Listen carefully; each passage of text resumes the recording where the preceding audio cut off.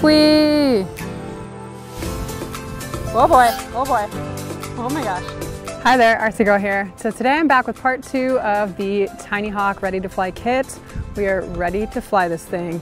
So I'd suggest on your first flight, find a nice grassy area, do it outdoors. I know it's an indoor racing drone, so this is a 75mm indoor racing drone from Emax. And I have the full kit, so it includes the goggles, the transmitter, the Tinyhawk itself, and all the batteries and everything you need to get going. So today we're gonna do our flight portion.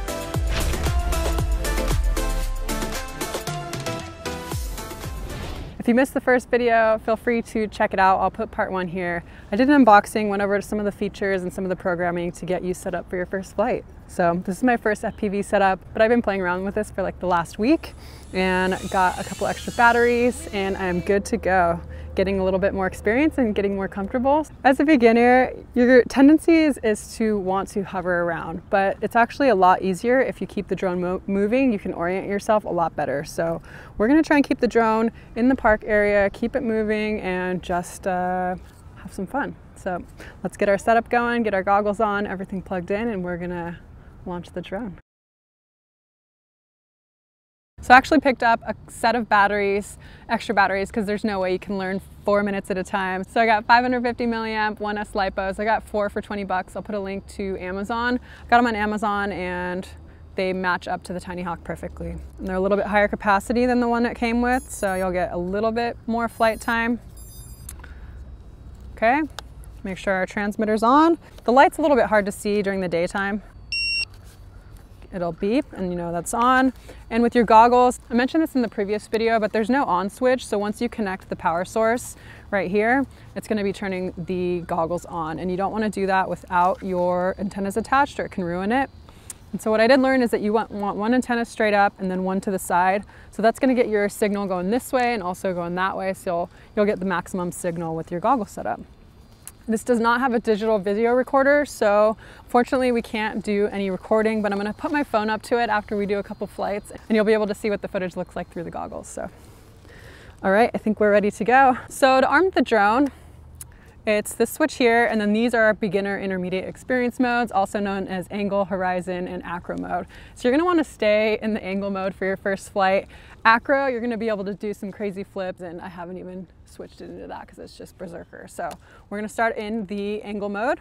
And then here, so the first click on this one, that'll do a beeper. So anytime you lose the drone, I always click it to that so I can find it out in the field pretty easy. And then the second click, it arms the drone. And so that's gonna make it ready to fly.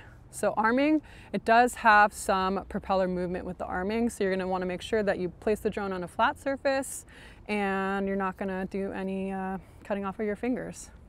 The drone's a little bit dirty already because I've been getting really close to the grass and doing some trimming of the grass on accident, so whoops. But yeah, it's a sturdy little guy. Crashed it a ton actually, and it's held up really well. Lost the propeller already, so it does come with some extra propellers. And one thing I didn't know that I'm learning is that 2 of the propellers are the same orientation and the other one are the opposite. So when you replace any of the propellers, make sure you're selecting the right one and you align it with the motors. So these are on. All right, let's do our first flight. We're gonna arm the drone. I'm gonna place it down one of these sandbags here and make sure you keep it moving.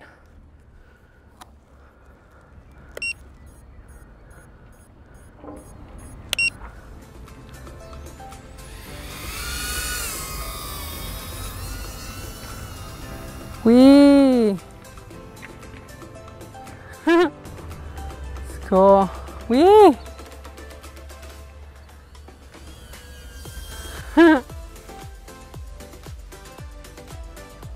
Whee! I did turn up the rates a tad. Whoa, boy. Sweet. Yeah, so just keep the drone moving. It's actually a lot easier to fly with the goggles, I'm realizing, because it's the same orientation. You don't have to flip it around in your head when you're coming at you. You have to flip the controls around, so this, you're always in the same orientation. It's pretty sweet. I'm gonna have to get some of those like course little setups where they have the rings and stuff, because then you can tell how high you are and stuff. Without any like landmarks, it's a little bit hard to tell your elevation, but yeah, just keep flying it around.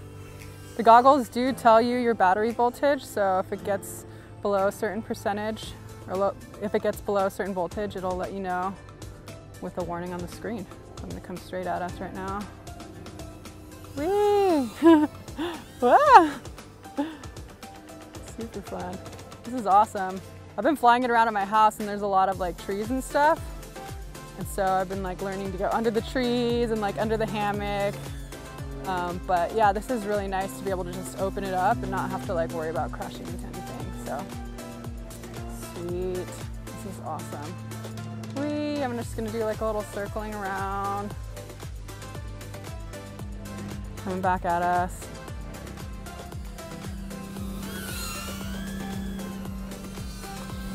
This thing, so yeah, it looks tiny, but it's actually like pretty mighty, this drone. It has really nice, okay, low battery. Stop talking. So when it says low battery, it gives you a little bit of time to come at you, but I would say pretty much start to end your flight pretty immediately. And then you want to make sure that you disarm the drone right when you land so the propellers stop spinning.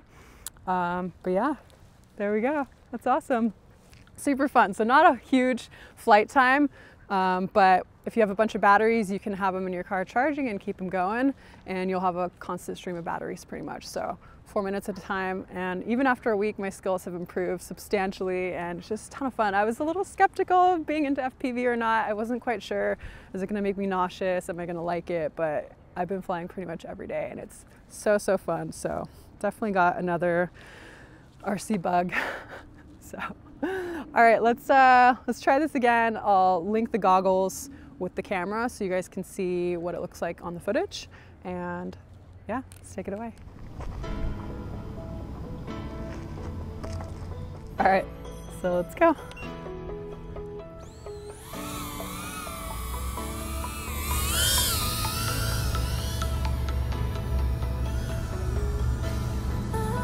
So the reception's pretty good. I mean, it's not terrible. I've seen some footage and it seems pretty standard as far as reception. And these are lower end antennas, so kind of introductory. And I think that's gonna be actually my first upgrade. I've been looking into it and people say one patch antenna and one omnidirectional one. I think those are like the mushroom, little wire mushroom looking ones. And the patch ones are like the little flat squares, I think is my understanding. So I'm gonna look into antennas, but for now I think this is perfect. I haven't really lost signal and we're in a pretty big park right now, so you'll get some instances where you'll get better reception if you're like behind a tree or something, but yeah, this is pretty awesome. This thing's really fast. So as I mentioned, I did turn up the rates a tad in beta flight. So if you guys are interested in some of the programming about beta flight and getting started with that, feel free to check out my previous video, but I did go into setting it up and stuff, so make sure to check that out if you're interested.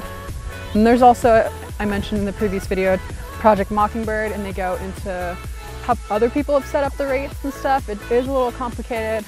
So this drone though, the ready to fly kit, everything's ready to go right out of the box. So you don't even have to do any of the setting up or messing with the rates at all. You can keep it as is and you should be just fine. Low battery. All right, so we're gonna bring it back. So as you see, it does show that low battery warning when the voltage drops below, I think like 3.3. And sometimes it'll do a burst, and so your battery voltage will drop below that, but this thing is super fun. With beta flight, you can change where the position of all these warnings and stats and stuff are on the screen.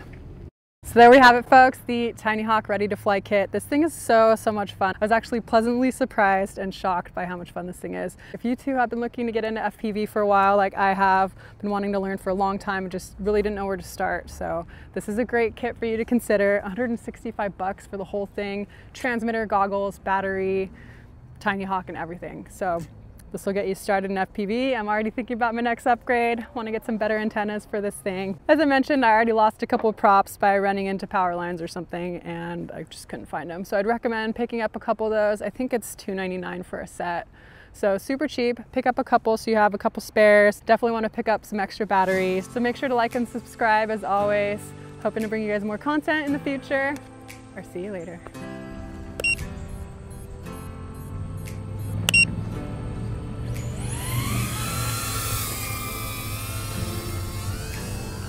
Whee!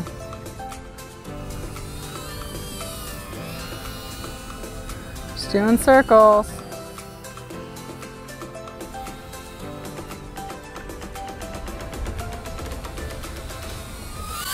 Whoa, I could feel the breeze of that one. Oh, that's funny. Oh boy, oh boy. Oh my gosh. It's so fun, it really is. You guys gotta try this. If you thought that you were into FPV or wanna get started, this is a great kit for you to consider. So, a lot of fun.